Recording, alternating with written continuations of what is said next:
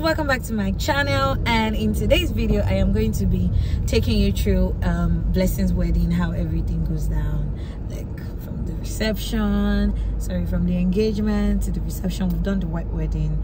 If you've not watched it, you can watch it on my Instagram page. Link is in the description below.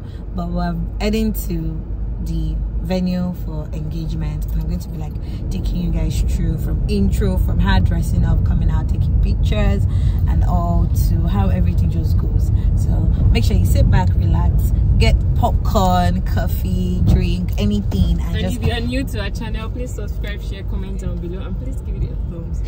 Thank you. All right, let's go right into it.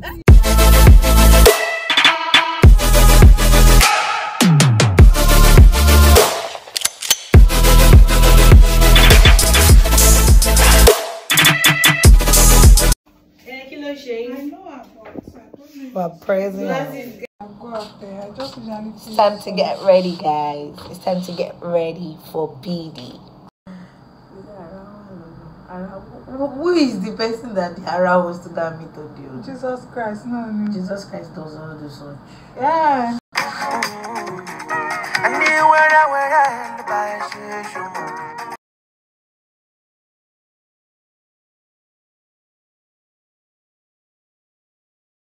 Husband, please, why are you blocking him? Husband, Demola, where is already? No pictures, no pictures. Hey, get from there. You the man. This one is big. Hi, husband man. Husband man. See my friend's husband, guys. He's giving. Fine Give man. them. Give us one style. No. Just need to.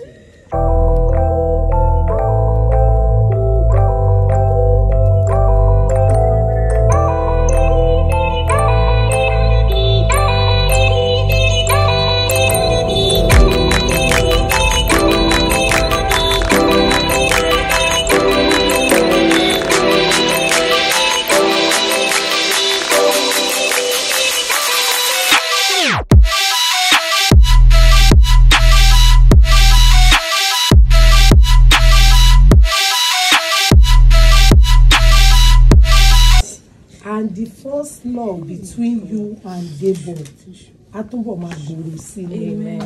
Ìfẹ́ àárọ̀ ò ní sọnù láàrin yín o. Amen. And I pray for you today because Ọlọ́run ó bá mi rin ìrìn àjò ayé mi nílé ọkọ pẹ̀lú ìrọ̀rùn. Ju bí Ọlọ́run ti bá mi rìn lọ pẹ̀lú ìrọ̀rùn ni Ọlọ́run máa bá ẹ rìn. Amen.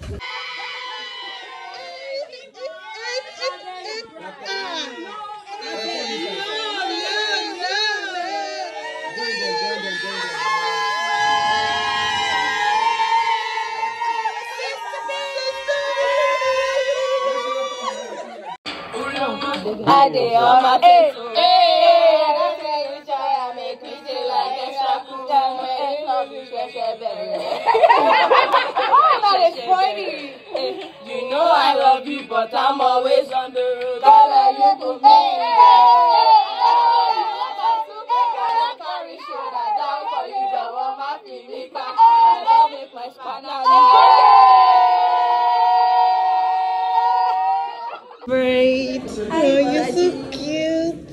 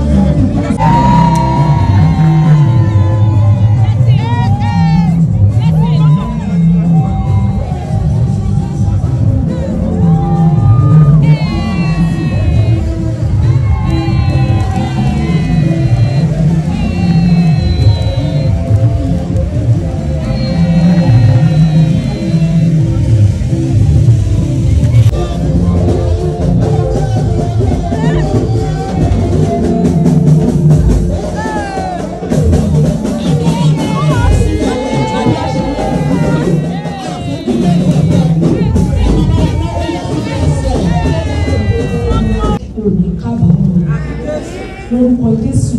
bẹ ṣe ń lọ fún ẹ máa súre fún pé lórúkọ Jésù ẹ̀bùn lójú láàyè wọn ò ní ní kẹ́ wá sí ojú ẹ̀rọ nítẹ̀kùn ẹ̀rù tàbí amọ̀ òkè ń túrò wọn ní gbé wá ka yín mọ́lé. Ẹ bá mi sọ fún pé orí tó ń gbé lọ inú ilé yẹn oríire ló máa bẹ̀rẹ̀ sí ní jẹ́ láti èní lọ. Lórúkọ dùdú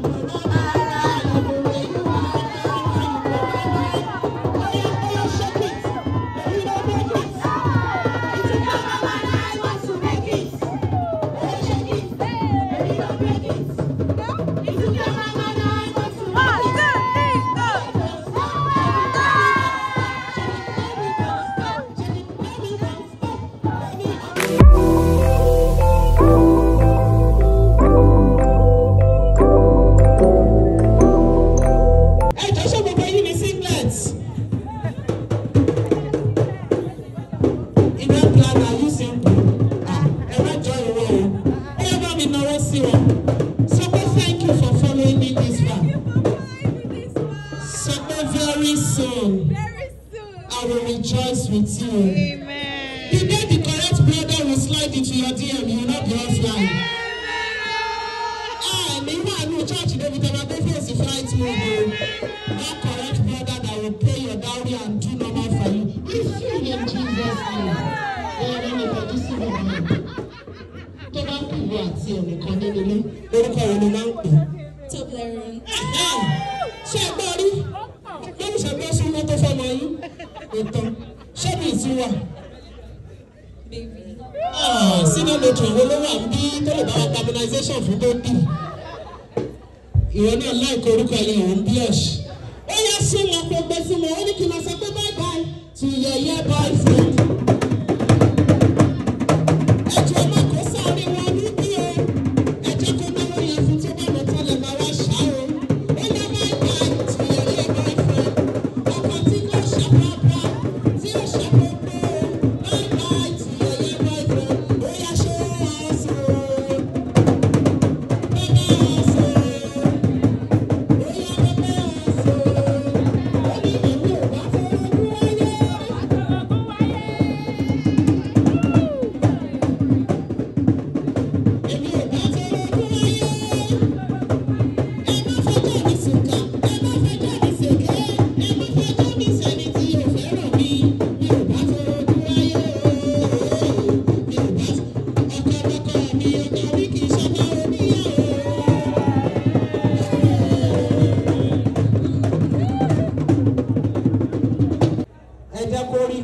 Let head touch head. David ka ọwọ́ méjèèjì sórí ìyàwó ẹ̀.